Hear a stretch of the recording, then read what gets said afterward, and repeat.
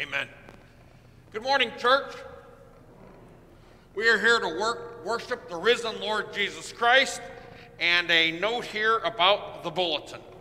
As you can see, every week we have in the bulletin 5 parts of our primary vision goals and our mission, which is worship, service, proclaiming the gospel in word and deed, discipleship amongst the faithful, growing and developing us as saints, and also community, reaching out to the community and inviting them in as we go out and proclaim the gospel in word and deed amongst them. And also, you and Jesus, top it off. So we are a church that's built on the Lord Jesus Christ in these 5 areas, including you, of course, because without you, nothing happens. Without Jesus, it's a waste of time being here. So you and Jesus are the direction of our church. And there's many areas in discipleship, as you know, that we're continuing to be active in. But one of our core areas is the Bible, learning how to be believers under the authority of the Scripture. Thank you for your time.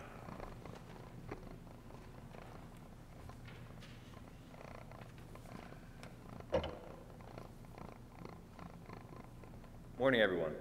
Good morning. Please join me in the call to worship. Well, because it's only me this time, sorry. God reminds us boldly, "Come to me, all you who are weary and burdened, I will give you rest. Take my yoke upon you and learn from me, for I am gentle and humble in heart. You will find rest of your souls." Let us worship God, who is more than able to help and rescue us in time of need.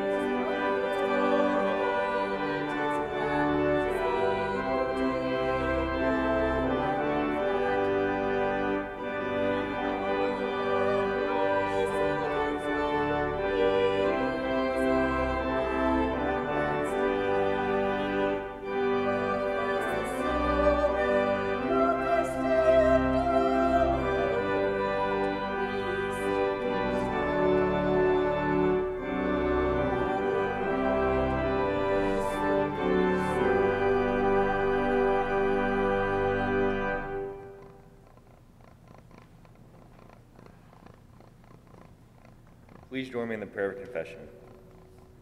Gracious God, you have given us the law of Moses and the teachings of Jesus to direct us in the way of life. You offer us your Holy Spirit so that we can be born to new life as your children. Yet, O God, we confess that the ways of death have a strong attraction, and we often come to the Lord. Give us the vision and courage to choose and nurture life, that we may receive your blessing. Amen. Amen.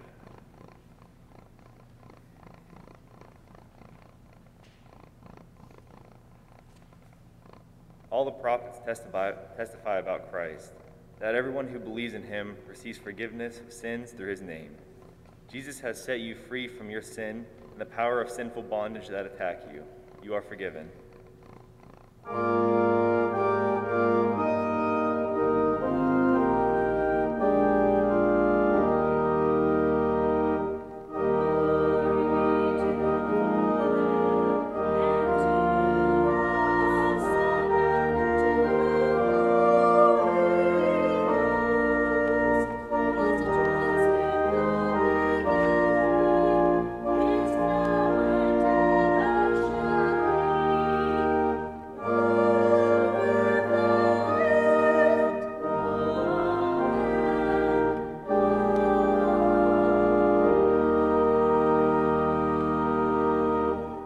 Marilyn has a moment for mission for us today. And before she gets into the pulpit, I just want to ask all of you if you have any idea why Pastor Jim has an Irish flag up here. It's coming, isn't it? And St. Patrick is the patron saint of Ireland, largely because he was a stick-to-it minister of the gospel, and he brought the saving nature of Jesus Christ to Ireland. And so we are bringing this flag today as a reminder that sharing the gospel is very important. But we are Protestants, and so we are the orange part of the flag, and the green part, of course, is the Catholic. But I want to remind you, we are all one together in Jesus Christ. Protestant, Catholic, Orthodox, whatever we are, those who believe in Jesus Christ as their Lord and Savior are one in the church. All right, good morning. Good morning. So I'm here to talk to you guys a little bit about small groups and the small group ministry that is getting started here at Trinity. And I just wanted to share my experience with small groups over the years to kind of share a little bit about that with you. So over the years, I've been in a few different small groups, and I just wanted to share once again what they have done for me and what I've gotten out of them. And being in a small group has just allowed me to grow a lot in my faith and in my personal relationship with Jesus Christ. And it's allowed me to just, being in a small group, it's allowed me to study the Bible more in depth. It's allowed me to form relationships with people when we are sharing our life together and we're sharing just our life with each other. And it's really a time we get together and share prayers that we have and to be able to pray for each other. That's just such a huge thing too about being in a small group, to be able to share our lives with one another and to be able to pray for each other too. And then, you know, just small groups are just a more intimate setting where we get to, like I said, study the Bible together and ask questions and dig into the Word more and get to really learn more about the Word and God's Word. So those are just a few of many things that being in a small group has allowed me to experience throughout the years. So when thinking about, you know, starting these ministries here at Trinity, it's really exciting because those are all things that we hope to offer you guys, is to be able to get those things out of it as well. So yeah, that's my moment for mission, just a little bit about starting small groups here. Amen. Thank you. And you're also going to find out that we're not just starting a small group. We are adjusting the small groups we already have to a model that we've adopted that is prayer, share, and the Bible. And so our small groups will be lots of different sizes, lots of different perspectives and themes and focuses, but they all will have some prayer, some sharing, and some Bible. And we're not just planting a small group, we are planting a small group ministry that over the course of time will grow and provide support to the existing leaders and the existing persons in the groups. Thank you. Okay, and some announcements for us this morning. First announcement, we're continuing our Friday Lenten organ recitals. The next one is going to be on Friday, March 26th at 12:15. So our next Friday Lenten organ recital will be on Friday, March 26th at 12:15. Our second announcement, this is a fun one, our Easter egg hunt. We had to cancel last year because of COVID, but it is on this year, and we will be going back to Mount Macrina, and that's going to be on Saturday, April 3rd. Okay, that's the day before Easter, and that's going to be at 10 a.m. So reminder, our Easter egg hunt is Saturday, April 3rd at 10 a.m., Mount Macrina as usual. Third announcement, we have a sunrise service that's going to be this year. To celebrate Easter, we needed more than 1 hour. On Sunday, April 4th, we will be holding a sunrise service to celebrate the resurrected Jesus. Along with the sunrise service, we will also be offering a continental breakfast. At 10 a.m., there will be a combined Sunday school lesson, and as normal, our worship service is going to be at 11 a.m. If you plan on attending the sunrise service, we ask that you would please sign up or reach out to myself or to Jim or to Francis. Let us know if you're going to be there so that way we can make sure we have enough of everything. And fourth and finally, on Saturday, March 20th, that is Mr. Rogers Day. It's always fun being from southwestern Pennsylvania. There's always so much programs on Mr. Rogers and his faith. You hit the times. Oh, hit the times for sunrise service? Okay, the times are, our sunrise service is going to be at 8 tentatively, and at 10 a.m. there will be a combined Sunday school lesson as normal, and at 11 o'clock is our worship service. That was for the sunrise service. With a breakfast at 9. Yes. Okay, and that concludes the announcements. And the combined Sunday school class will be a tag team between you and I, outdoing each other. Oh, it's going to be great. For the benefit of the faithful. The boxing gloves will be on. It's going to be awesome. Yes. Thank you very much. Thank you. Yep. I have one announcement, and that's, as you might have noticed, thank you, James, very much. I have one announcement that you might have noticed in the newsletter, that all this March, we're dealing with the thoughts and perspectives from an article in the newsletter about God's Word alive in people's lives.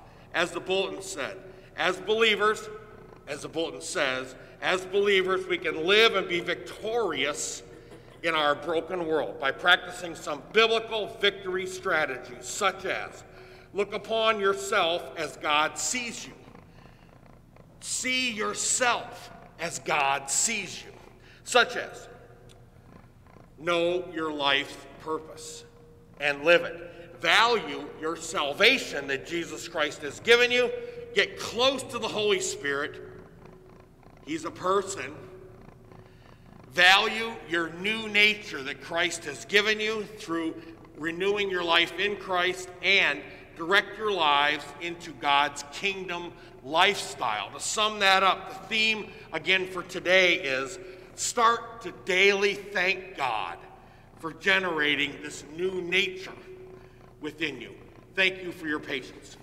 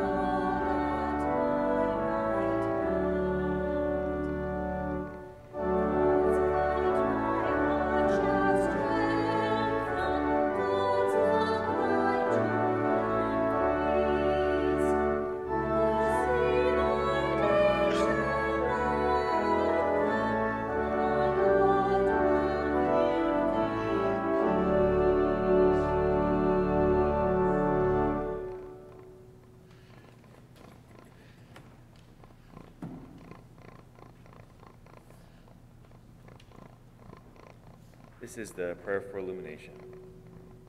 Eternal God, in the reading of the Scripture, let your word be heard. In the meditations of our heart, let your word be known. And in the faithfulness of our lives, let your word be shown. Amen. And today's Old Testament reading is taken from the book of Isaiah, chapter 40, verses 27 through 31. Why do you say, O Jacob, and speak, O Israel? My way is hidden from the Lord, and my right is disregarded by my God? Have you not known? Have you not heard? The Lord is the everlasting God, the creator of the ends of the earth. He does not faint or grow weary. His understanding is unsearchable. He gives power to the faint and strengthens the powerless. Even youth will faint and be weary, and the young will fall exhausted. But those who wait for the Lord shall renew their strength. They shall mount up with the wings like eagles. They shall run and not be weary. They shall walk and not faint. Thanks be to God. The word of the Lord. Thanks be to God.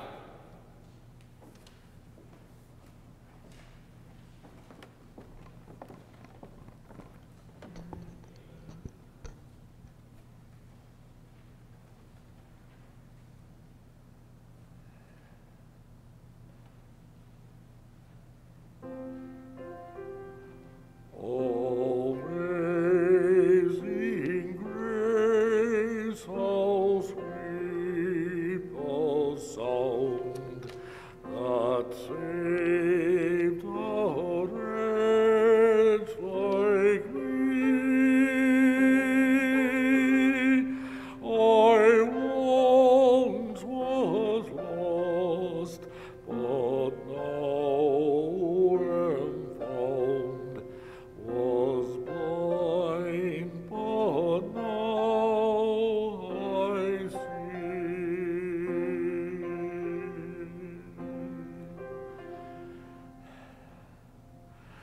'Twas grace that taught my heart to fear, and grace my fears relieved. How precious did that grace appear! I first believed.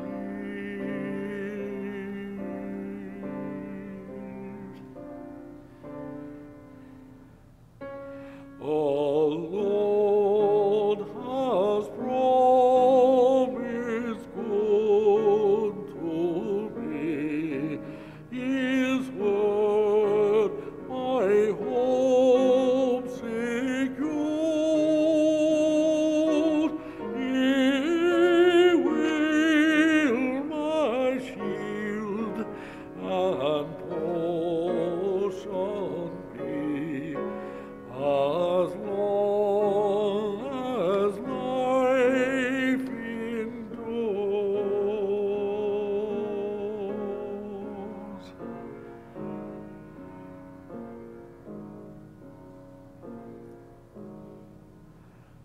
Through many dangers, toils, and snares, I have already come. 'Tis grace hath brought me safe thus far, and grace will lead me home.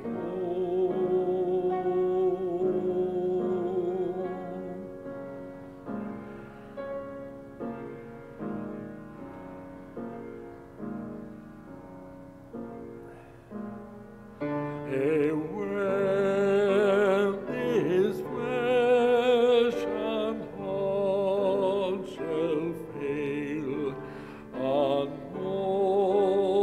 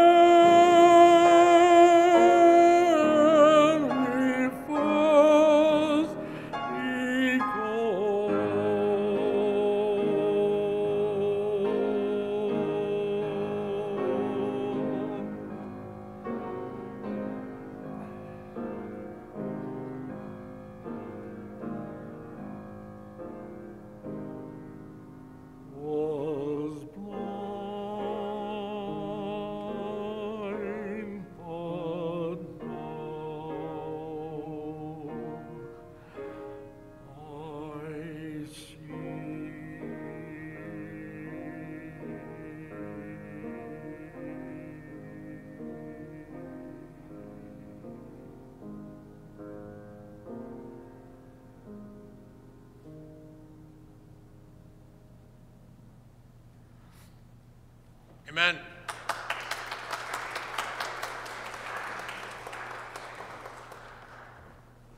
Thank you.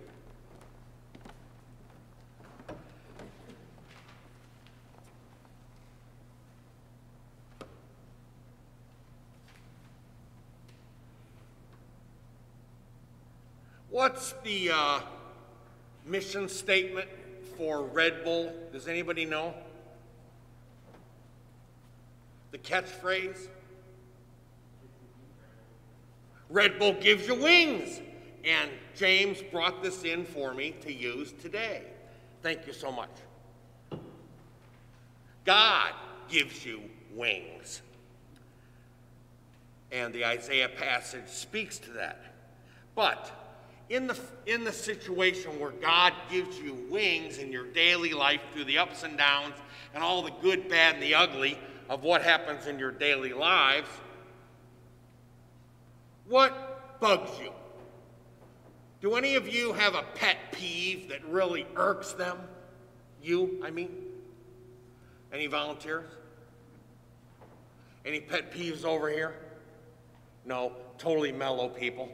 Any pet peeves over here? Well, one of my pet peeves, I have a few, is people who use phones in restaurants, especially when they're sitting right in front of each other, or they're obviously on a date, and they feel it's more important to talk to some nameless, faceless person than it is the human they're with right now. That bugs me.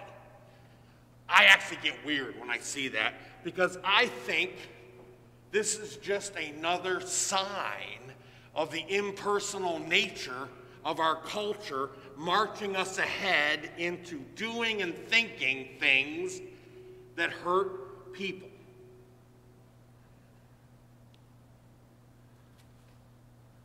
I want to define for you this morning some definitions I made up for fear and worry. Fear.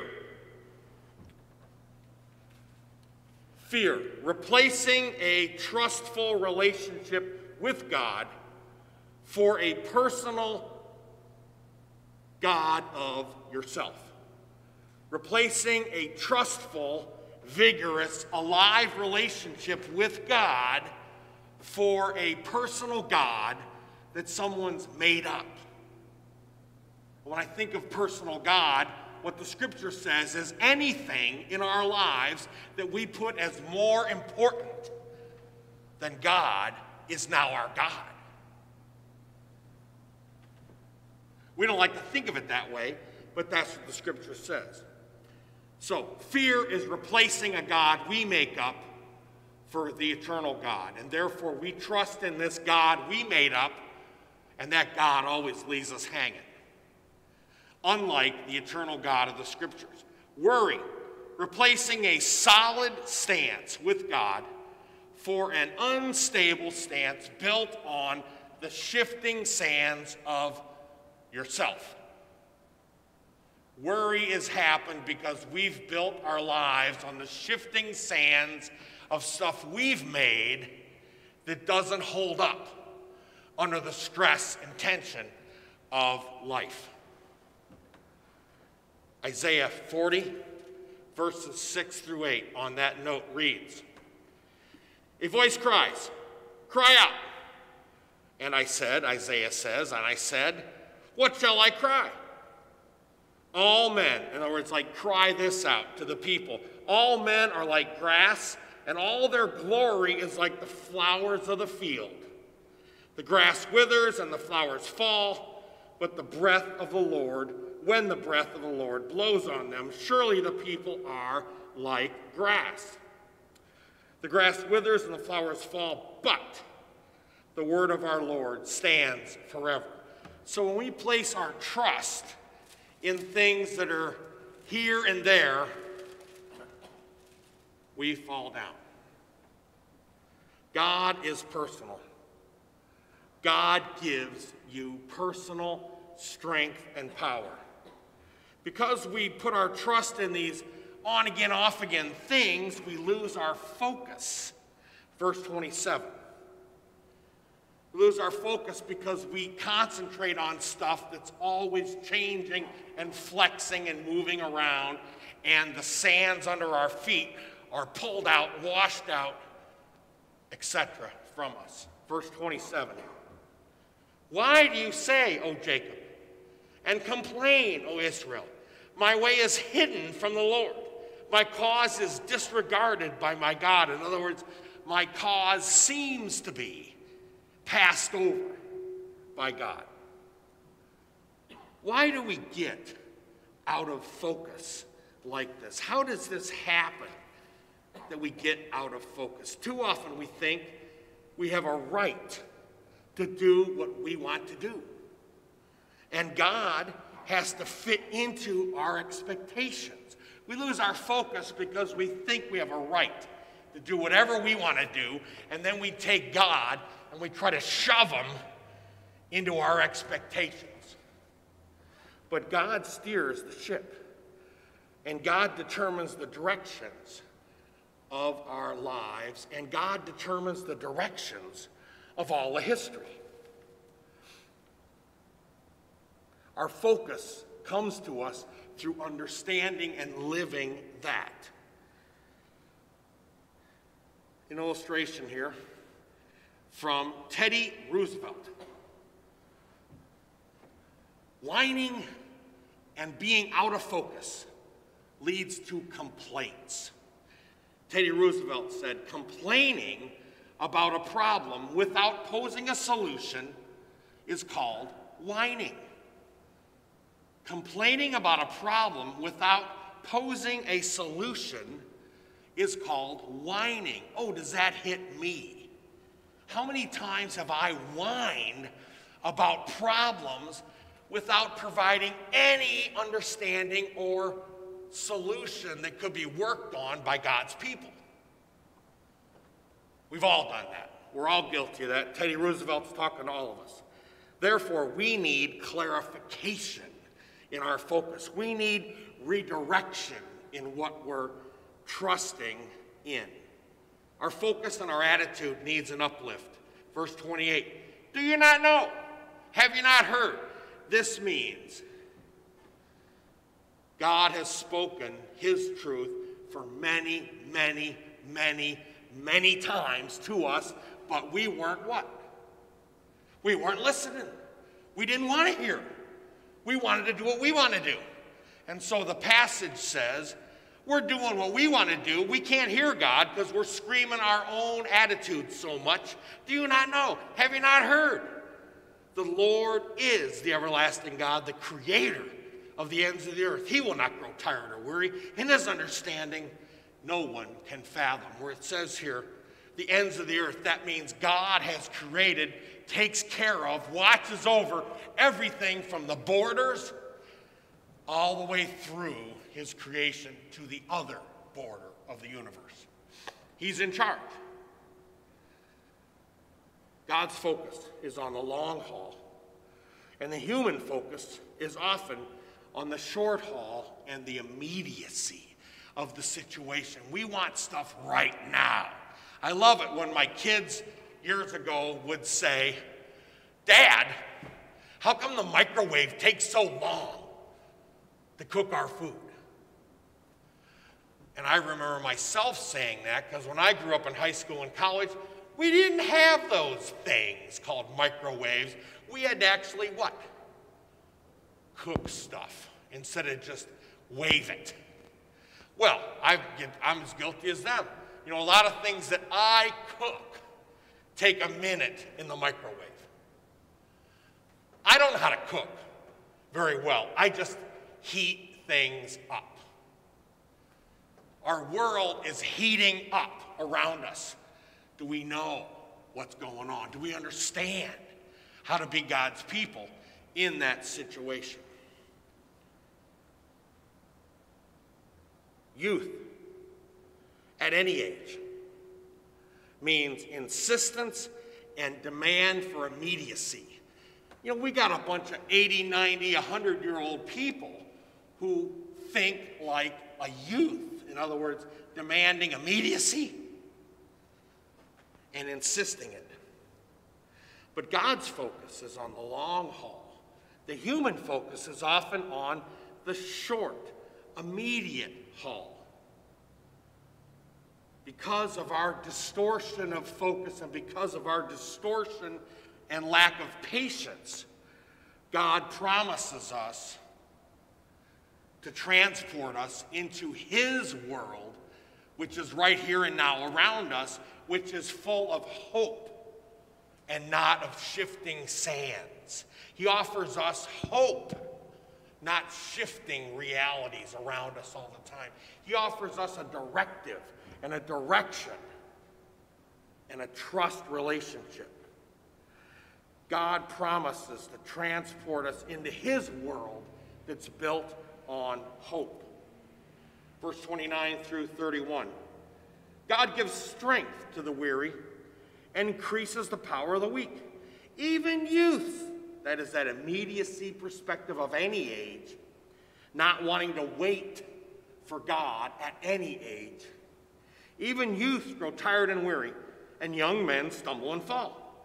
But those who hope in the Lord, there again, hope in the Lord, will renew their strength. They will soar on wings like eagles. They will run and not grow weary, and they will walk and not be faint. Hope is such a powerful biblical word. I remember years and years ago hearing Tony Campolo at a conference in Boston, and it was so amazing to me what he said that I've never forgot it.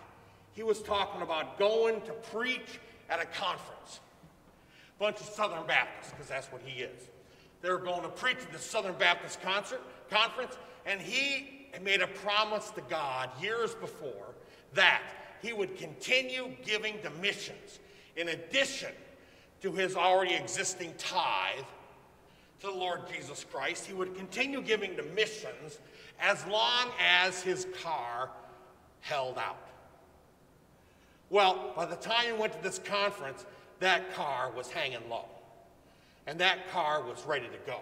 In fact, Tony says, as he drove into the mission conference parking lot, he goes, "This car is not going to make it back to Philadelphia. This car is dead, dead, dead." And he goes in, feels great because that car is done.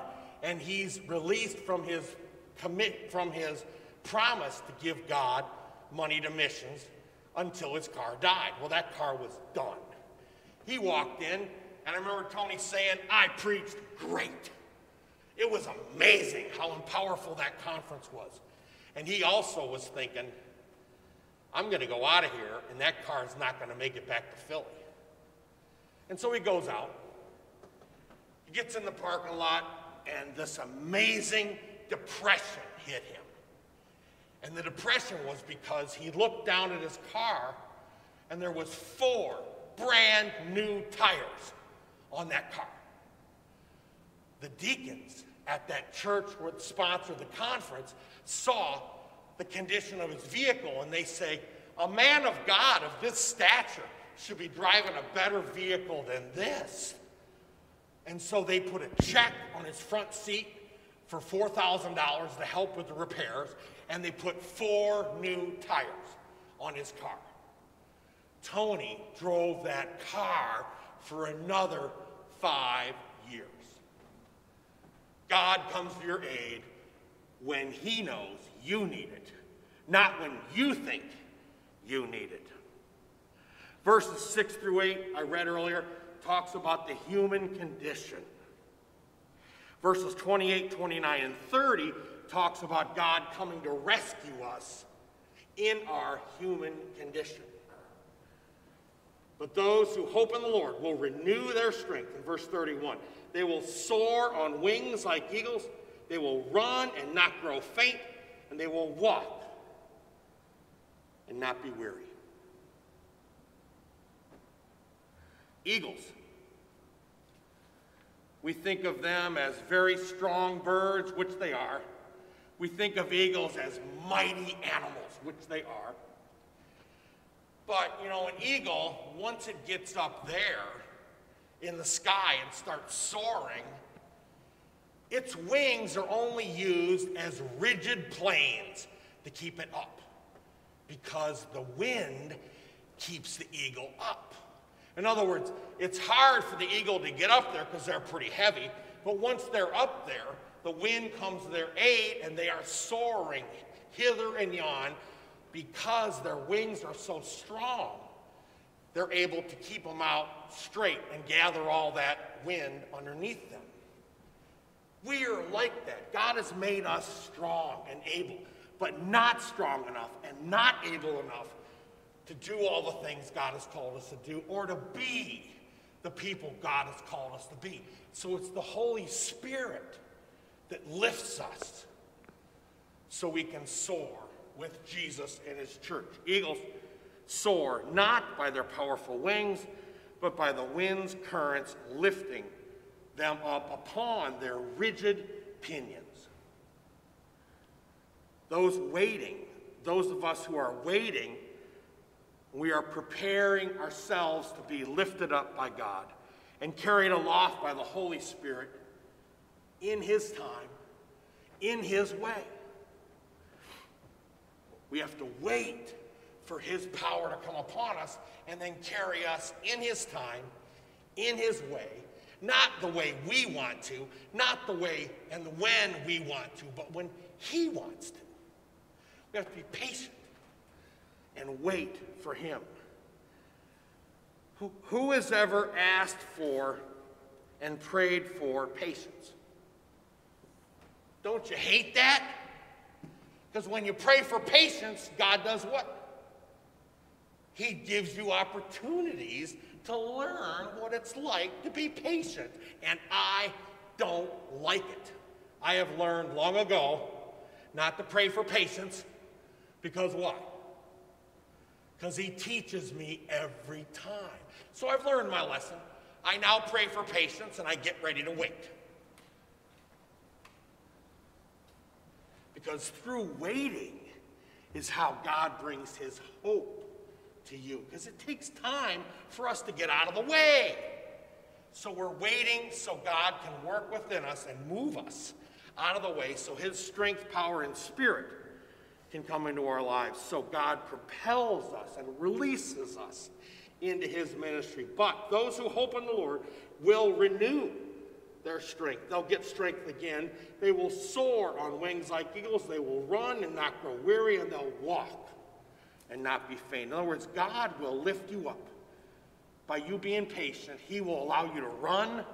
He will allow you to walk. He will allow you to be the people of God in his time, in his way.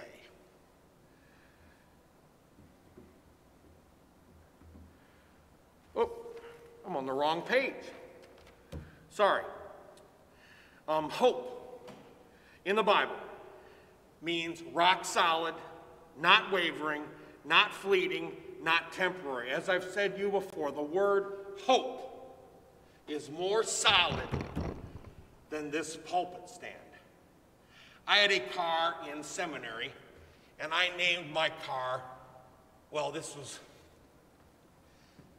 after I was there a while, and I was driving my work truck as a carpenter and etc. I had a car that was all beat up and dilapidated and destroyed. And I had the car right about the time I heard Tony Campolo give his thing about his car. And so I named my car Elpis, which is the Greek word for hope. And I put Elpis on the dashboard. I put a little sign on there, you're riding in Elpis, the hope, you know. And I knew for sure this car is not going to last because it was what? Dead, dead, dead. Guess how many years that car lasted? I couldn't stand it. It lasted 4 more years. And then I ended up giving that car away to another seminarian, and guess how long it lasted there? 3 more years. 4 and 3 is what? 7. God's holy number. And so I was like, I learned my lesson. Have patience, Jim. God's going to work it out. Hope is anti-fear because we know personally the God who is trustworthy. Again, hope is anti-fear because we know personally the God who is trustworthy. Hope is anti-worry because we know personally the God who has built our lives around him by the power of the Holy Spirit. Hope, personally with Jesus, takes away your fear gradually, gives you hope through patience gradually, and removes your worry from your lives. Let's pray. Lord, we struggle with that worry. We struggle with that fear. We struggle with the fact that we're worrying and we're fearful. Those are all things that are often seen in our lives that besiege us. And we pray, Lord God, that you personally will let us hope in you and remove slowly the fear from our lives as we trust in you more so. Lord, we pray today, especially for Texas, where they are reopening at a rapid rate, and we pray for your blessing upon that process. We pray for Russia, as they are tied up some amount with their politics. We pray for Marjorie, Betty, and Betty in nursing homes as they are waiting for their complete and total recoveries. We lift up Harold as he continues to recover from the ulcer on the aorta. We also pray today for Trinity's discipleship ministries, small groups, teaching ministry, and one-to-one growth. We pray for Trinity's team building. And also again today, we pray for Lori for removal of these headaches that have besieged her for many, many months. We also pray for Lynn Keller, who's having some health issues even this morning. We pray for Sally Ann for a victorious recovery from the surgery she is facing. Total recovery we pray for, Lord. Also, we pray for Marilyn and Christine, who are homebound and have some health concerns. We pray for your healing directly and dynamically in their lives. All these prayers are raised in Jesus' name, who has personally taught us to pray. Our Father, who art in heaven, hallowed be thy name.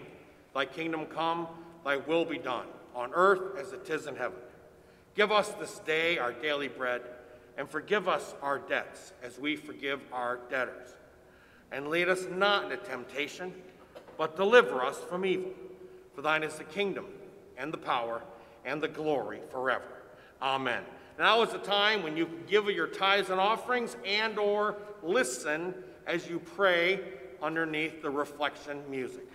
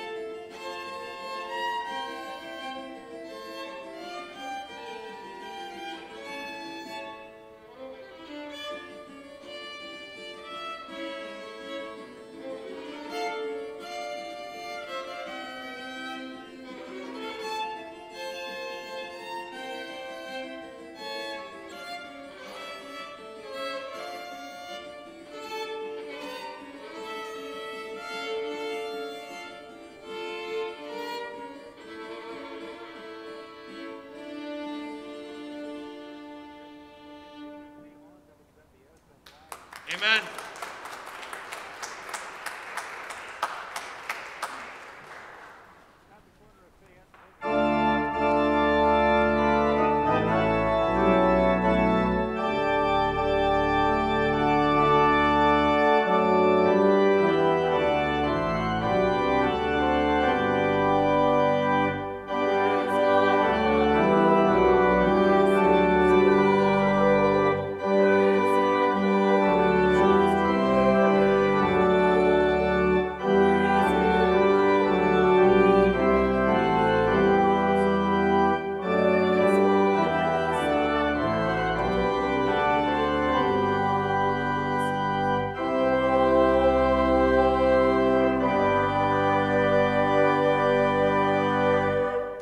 Pray, Lord Jesus, in your name, for your mission amongst your people.